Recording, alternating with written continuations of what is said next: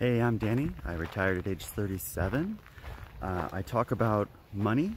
I talk about all the ways that we can get out of debt, put your money to work for you, and retire early. And wait a minute, that's Grow Wealth Within. Sorry, that's my other channel. Let's try that again. Hey, I'm the Kicky Poly Atheist. I dispel shame around sex, relationships, and spirituality. Welcome to the show. And hold on. Dang it, no, that's the wrong channel again. Hey, I'm Danny, aka Topless. I'm hiking the Pacific Crest Trail from Mexico to Canada. I'm 1,374 miles in, currently in the town of Old Station. We met some hikers last night, had a great dinner, and it also included a couple of van life people that they got a hitch from 2 days ago and have just been hanging out with and partying with since. So that's a lot of fun. I'm not sure where we're going this morning.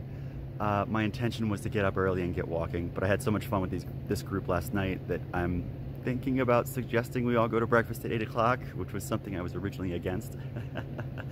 They also said there's a lava tube close by, so I might check that out. Although I've seen lava tubes before in Hawaii.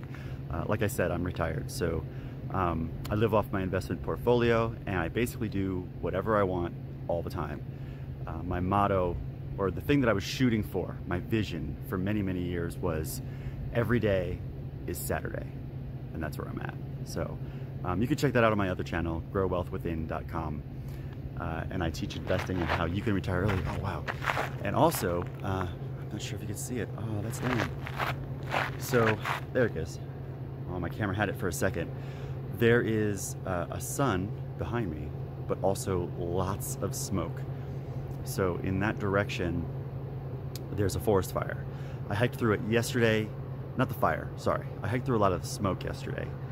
You can see my video from yesterday about that, but it's clearly, it's a little bigger than it was last night.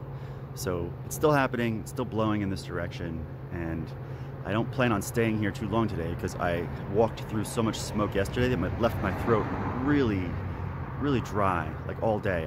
I just kept drinking water just to try and soothe my throat, and it wasn't working. So I don't want to get caught in the smoke again. But yeah, right now my plan is to do 22 miles a day, 6 days a week to get to Canada before the last week of September, where I have tickets to Synergy, which is the Vegas regional for Burning Man. So anyways, that's a quick recap. We'll see how today goes. I just remembered I have a project, so check out this shirt. This is like a UV protection kind of shirt. I forget how much it costs, but it wasn't cheap. The hood is for the sun. The long sleeves, they're for the sun. This is not like a winter shirt. I'm finding that I'm walking around with my sleeves rolled up, and it's a little too hot right now because I'm in the shade. It's hot, but I'm not in the sun, so I don't quite need it. If you look here, I'm wearing two shirts right now. So I've got a red t-shirt made out of the same material that I got out of a hiker box way back in Bishop, and I've got this shirt that I bought.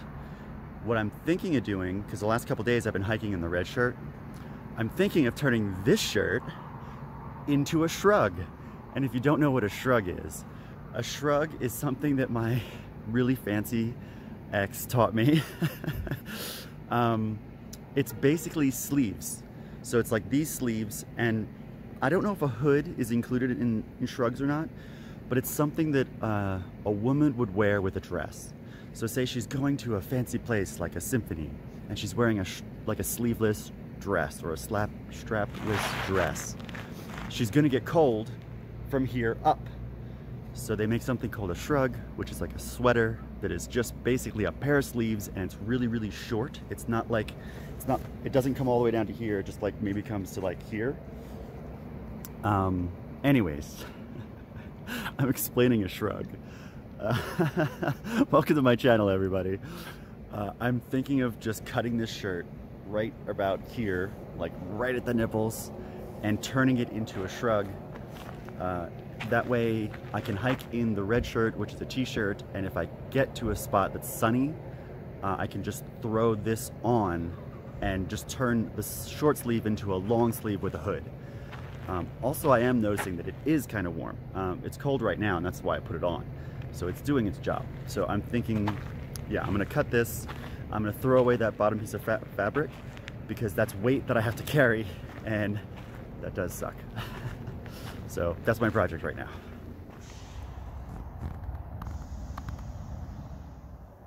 All right, so this is gonna be either brilliant or foolish. I'm gonna go with foolish.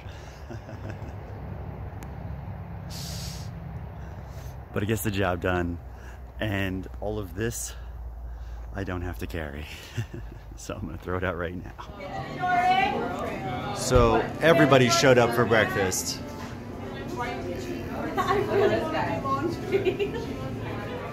Things we just found out.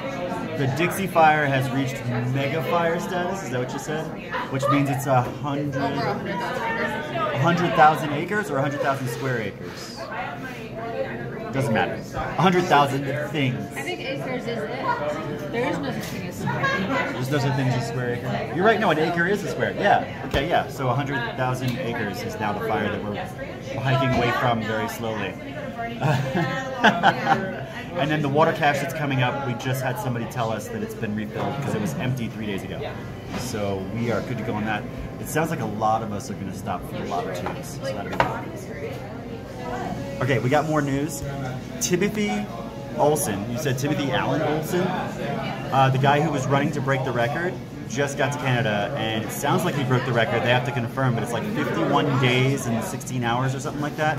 And he's the one who was running by in one of my videos, and I actually pulled him over for a selfie, which turned into a video. So I've got that video, and I'll link it in the description. That's pretty incredible. He was doing, I think you guys were just saying, he was doing 2 marathons a day for like 100 days. It's just incredible. So he's doing like 50-something miles. 2 marathons a day for 52 days. Oh yeah, yeah. 101 marathons. Yeah, 101 marathons. Back to back. Oh my God. So yeah, so there you go. So okay, so at breakfast, people just kept showing up. AWOL showed up.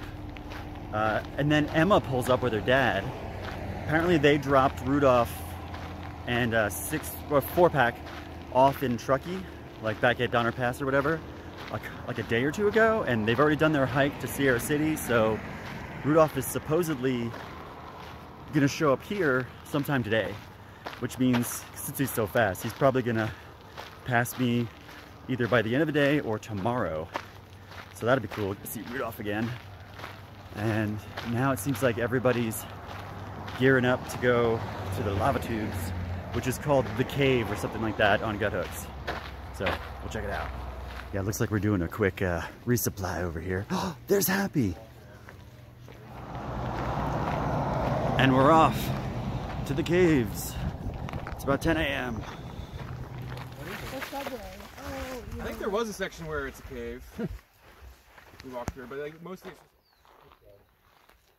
it's I wonder if caveman came here. All right, We should leave our we found the cave. All right, I don't expect the light to be good enough once we get in there. But this is a lava tube. You can see Wonder Woman and Zooty's lights up ahead. Wow, the ground is really bumpy.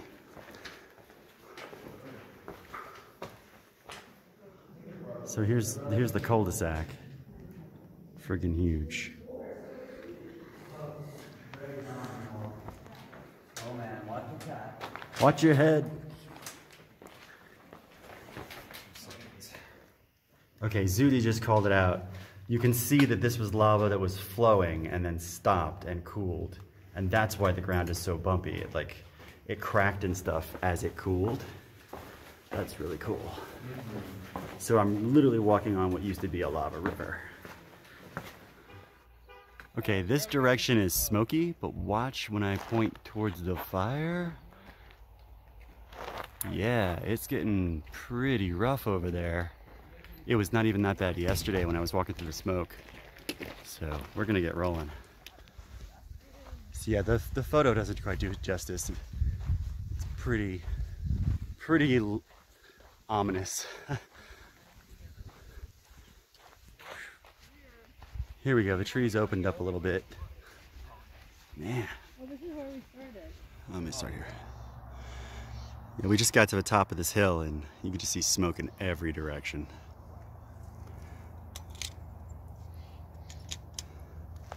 Really makes the green pop. Yeah, like way over there, the way we're going, you can see a little bit of blue, but the smoke just continues. 360 degrees. We're under a giant smoke cloud.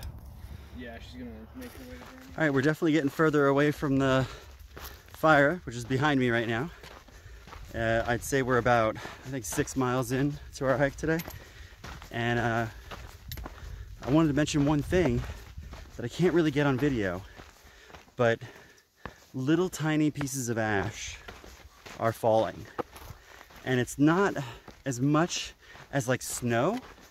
It's as much as when it's just starting to snow or it's just about to snow. And you'll see like 2 or 3 flakes go by and go, oh wow, look, it's about to snow. It's like that. And it's been consistent with these little tiny pieces of gray ash. So that's been kind of neat, but also kind of unnerving. When we woke up this morning, a couple people noticed that they had ash on their tent, like snow. So yeah, that's an interesting little detail. I also had a fun conversation with the people I'm hiking with right now. Turns out they're both either retired or semi-retired, and just basically one of them's doing adventures, has done surfing around the world 6 months at a time, has lived in other countries, and one of them is just now learning what it's like to not have a job and be able to do whatever you want. So we were talking to them a little bit about like adventures and living on a boat and things like that. And it turns out they both have ideas. They both know people who've done it. So I'm hoping to get their contact info. Before I forget, they gave me a good website. It was like Find a Crew, findacrew.com. Could be a website to check out to basically crew a boat and learn how to sail. So yeah, pretty exciting.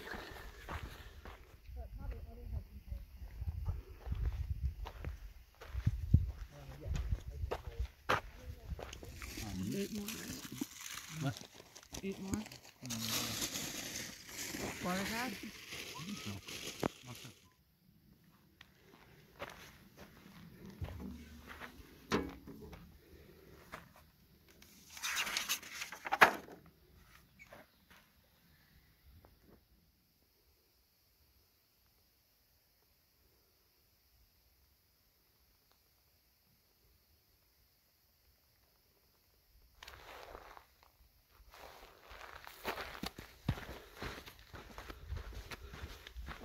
So one thing I've noticed with the smoke like this, it's about 4 o'clock right now, but all day long it has felt like dusk, or that feeling where it's like it's just getting dark and it's about to rain, but it's not gonna rain because it's too warm.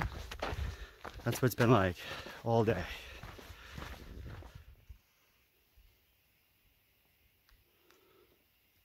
I wonder what it's like on a non-smoky day.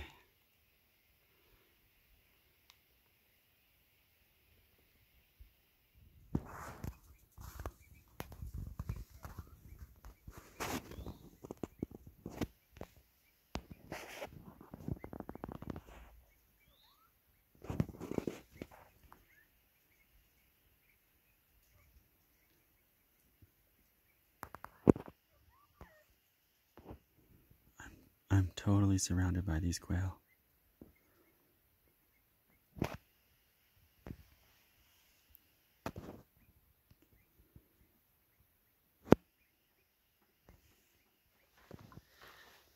All right, I'm just leaving the water cache, and that was about 16 miles for today. I'm gonna go another 3.3, I think, and camp. Those quail were cool. Like they're called mountain quail, and a group of them is called a cubby. And I didn't quite get any footage of them running, I don't think. But basically they have 2 modes. They have be cute and peck around almost like a chicken, and then they get scared and they run full out. Like they put their head forward, like it doesn't like You know, like when a chicken moves, it bobs its head when it walks. Well, they put their head straight forward and they just run. And it's almost cartoony. And you can hear their feet slapping the ground so hard to keep them moving. Oh, here's a great view. So yeah, the quail are really cute. And they're running around across the road and stuff. Look at the sun. And as soon as everybody left, I was just kind of sitting there on my tarp thinking, well, I guess I should get up and get moving. And then they just kind of like slowly worked their way in to get to the water from the cache that was just dripping there. So I just figured, well, I'll just sit here and get footage of all these quail. But I was completely surrounded by them. And they make like such a really cute, like little, it's not a bird noise, but it's a bird. It was really cute. So anyways, right now I'm walking 3.3 miles to get to the next campsite. And I'm just gonna call it a day there. Since we did so much yesterday, doing a little less than 20 is no big deal today. We're gonna get to Bernie tomorrow. At the moment, I'm 17 miles away. So after I get to the campsite, I'll be 14 miles away for tomorrow. And from what I hear, it's easy to get vortexed at Bernie. So we'll see what happens there. Oh, one neat little piece of information. I happened to be at the water cache and I asked everybody, what kind of music you guys like? And someone said they like electronic. And I said, I've been stuck on Grizz lately. Like this, I got this great playlist somebody recommended. And he said, I love Grizz. And he actually came out with a new album like today or yesterday. I was like, what? So as soon as I get to town and I have a signal again, I'm gonna get his new album, which I'm very excited about. And the hiker was telling me that there's like a festival this September, like coming up in a couple weeks, and he's actually gonna go. It's in Ohio or something like that, because Grizz is on the lineup. So that's pretty sweet. So anyways, stuff, things, people. Well, I just saw a really sick, scary sight. Something in a bush on the side of the trail moved, and when I looked, it was a skunk with its tail up and its butt pointed at me. I was like, oh crap. And it just kind of like, there's like a silent standoff, and then it scurried away. Thank goodness.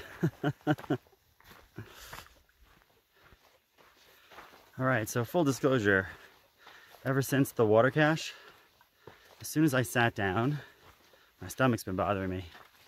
I feel like it's something I ate. And my lunch had like 1 or 2 different items in it. So hopefully that's all it was. But I'm totally sapped for energy. And my stomach is like hurting. I do have some meds with me that I already took. But it's been slow moving for these last 3 miles to get to this campsite. And as soon as I get there, man, I'm just gonna lay down. So thankfully I've got a lot of water, but yeah, I'm just moving slow. So we'll see if these meds help me out. I'm already halfway to the campsite, so I got 1.5 miles left. So just gonna keep pushing. Here's an incredible, just like a lava rock field. Just in all directions.